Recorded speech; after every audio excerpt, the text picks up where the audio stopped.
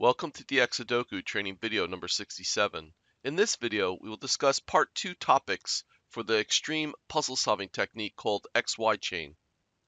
For this video, you should watch dxSudoku training video number 66 titled XY chain part 1 before watching this video. Also note, during the third example of this video, we update the XY chain search algorithm, which was presented in part 1. At the end of this video is a set of 10 practice exercises. The practice exercises are designed to help you master the XY chain technique. Each practice exercise will include a hint to help you get up the learning curve for this puzzle solving technique. Try to use Sudoku for doing the practice exercises. Sudoku's cell and candidate coloring features are useful for finding XY chains. For more information on Sudoku, take a look at dxSudoku video number 49 titled Sudoku User's Guide. We begin with the following Sudoku with an XY chain search in progress. We are currently using the possible 2 candidate in cell 2, 3 as our starting cell candidate. Next, we perform the leave on X test. As you can see, our starting cell has 2 different chaining paths out of the cell. So our starting cell passes the leave on X test as indicated in the log. We identify 2 by-value cells having a possible 2 candidate that we could possibly use as an ending cell in our chaining sequence. We validate cell 6, 5 has a kill zone with target candidates to kill. We validate cell 6, 5 passes the come in on Y test, and we update our log. Next, we look at cell 7, 7 to see if it is a valid ending cell. Cell 7, 7 is disqualified as an ending cell because there are no target candidates to kill in its kill zone. We are now ready to begin looking for a chaining sequence. Our starting cell candidate is the 2 in cell 2, 3, and we have one single ending cell at 6, 5. Right off the bat, we have victory as shown. We find a chaining sequence from the starting cell candidate to the ending cell as documented in the log. There are 4 types of XY chains based on the number of cells in the XY chain's kill zone. In part 1 of the XY chain tutorial, an XY chain having a 6-cell kill zone was demonstrated. What we have here in this example is a type 2, where the kill zone is composed of 2 cells now highlighted in red. Next, we will demonstrate a type 3 XY chain. Consider the following Sudoku in progress. We've highlighted all the by-value cells. We begin our XY chain searching process by using the possible 4 candidate in cell 1, 4 as our starting cell candidate. Our starting cell passes the leave on X test. We determine there are 6 possible ending cells, now highlighted in purple, we can target in our chaining sequence. And we find a successful chaining path between our starting cell at 1, 4 and our ending cell at 2, 6 as shown. In this example, an XY chain having a 7-cell kill zone is being demonstrated. For this tutorial, we are calling this a type 3 XY chain. Type 1 and type 2 XY chains are quite common. A type 3 is relatively uncommon. Next, we will demonstrate a type 4, which is very rare. Consider the following Sudoku with an XY chain search in progress.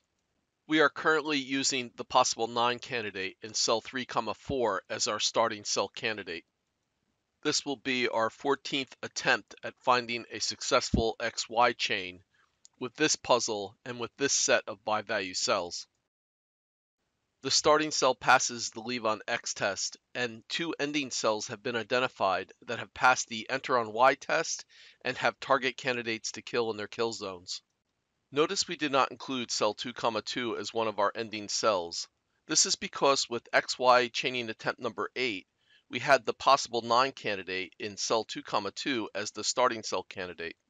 And with this starting cell candidate, we had cell 3, 4 as one of the possible ending cells. It turns out that XY chains are bidirectional. Once we search a starting cell ending cell combination, we do not have to repeat any previous search attempts. We update our XY chain algorithm to take into account the XY chains are bidirectional. Not repeating searches will save us a lot of time. We only have to search to the right and below the current starting cell for any possible ending cells. We are now ready to begin searching for a chaining sequence. And we find an XY chaining sequence as shown. What you are looking at is the Moby Dick of XY chains. This is by far the rarest type of XY chain you will see. The starting cell and ending cell are located within two shared houses. The kill zone is composed of 13 cells, all highlighted in red. In preparation for this video, it took me probably around 100 puzzle generation tries before I found one with a 13-cell kill zone having target candidates to kill in both shared houses. If you find one of these creatures in the wild, you may need to cut down the amount of time you are spending playing Sudoku. For this XY chain, we added the common notation most people and programs use for describing XY chains. It's very similar to what we've been doing all along. Notice that only the weak links are shown in the notation. The strong links within by-value cells are implied to exist. Also notice that there is an equal sign and then a greater than symbol to say the logic of the sequence implies, and then a list of cell locations provided, followed by a less than and greater than symbols and the number, meaning the cell's reference can't be that number. Time to test what you have learned. Before we begin, please take some time to support dxSudoku. Find the XY chain in the puzzle. Identify the starting cell candidate, ending cells, the chaining path, and target candidates to kill in the kill zone. Pause the video. Here is a hint. Find the chaining path and target candidates to kill in the kill zone. Pause the video. Here is the solution. Find the XY chain in the puzzle. Pause the video. Here is a hint. Find the chaining path and target candidates to kill in the kill zone. Pause the video. Here is the solution. Find the XY chain in the puzzle. Pause the video. Here is a hint. Find the chaining path and target candidates to kill in the kill zone. Pause the video. Here is the solution. Find the XY chain in the puzzle. Pause the video. Here is a hint. Find the chaining path and target candidates to kill in the kill zone. Pause the video. Here is the solution. Find the XY chain in the puzzle. Pause the video. Here is a hint. Find the chaining path and target candidates to kill in the kill zone. Pause the video. Here is the solution. Find the XY chain in the puzzle. Pause the video. Here is a hint. Find the chaining path and target candidates to kill in the kill zone. Pause the video. Here is the solution. Find the XY chain in the puzzle. Pause the video. Here is a hint. Find the chaining path and target candidates to kill in the kill zone. Pause the video.